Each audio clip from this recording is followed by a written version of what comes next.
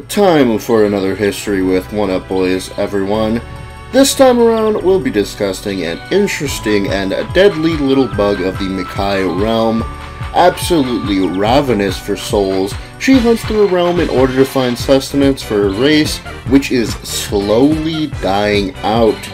Welcome to the history of QB. How she was created. QB, short for Queen Bee, was created by Akira Yasuda, who also goes as Akimon, for Darkstalkers 3 in 1997. Originally, she was planned to be a singular character that just used other bugs in combat. Through her concept art, we can see that this was redesigned, and she became an actual insect herself eventually. She then became the leader of the entire Soul Bee race, who eats souls in order to live. One thing to note about QB is that this is her title and not in fact her true name, which is unknown. QB's look. I don't think I need to spell it out for anyone, but her design is based on a bee with a humanoid figure. Funnily, this humanoid figure is a plot element, as it's basically a facade used to lure in prey, as her human-looking eyes are actually a part of her mouth, while the circles in her hair are her true eyes. Even still, this isn't even a true form, as the body is described as more of a mech suit that the true form can call upon and pilot. No one is sure if this is special to the character or other QBs as well. Personality. There isn't much in the way of personality singularly, being of a more hive mind simplicity, which I guess can be described as loyalty to her family and determination to supply souls in order to sustain them. This led to her entire race to become followers of Jedidoma, who created Majigen, which just so happened to create a new food source for the race, who was nearly on the verge of extinction.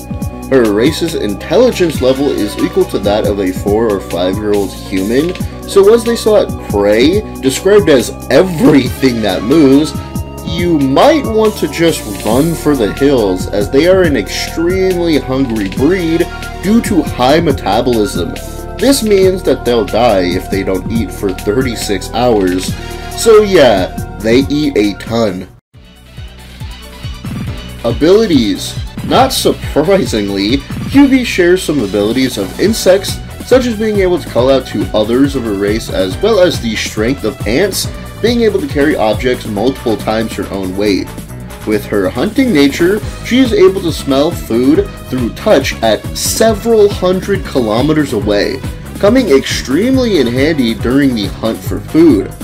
Something interesting to note about soul bees is that they are able to self-reproduce, with speculation that the male half of the race will soon disappear, as funnily their reproduction is weaker as well, as them just being smaller versions of the females.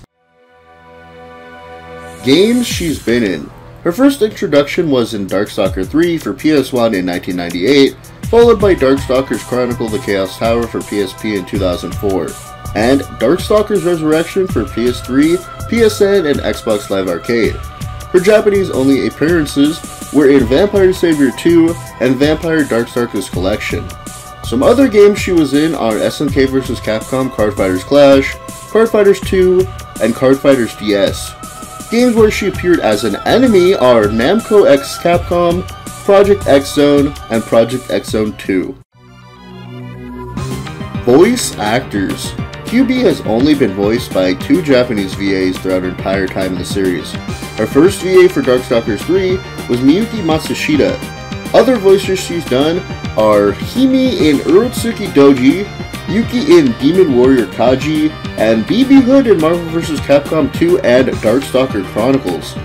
Her second VA took over for Project X Zone and was Arisa Nishiguchi. Roles she had are Oage-san in Magical Wars and Quelle Cellier in So I Can't Play H. There aren't a lot of extra facts about QB that we know about, as she's only canon in one game, so I'll just be saying the one I did find here, as it's actually pretty interesting.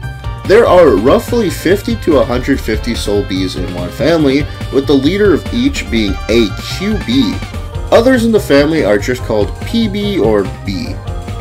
Yeah, to cap everything off, QB hasn't had an exceptionally big role in the series, but I think she's a pretty interesting character nevertheless. Hopefully we'll get another Darkstalkers game so we can get to see her in some more of the spotlight, but until then, I hope you enjoyed and see you next video.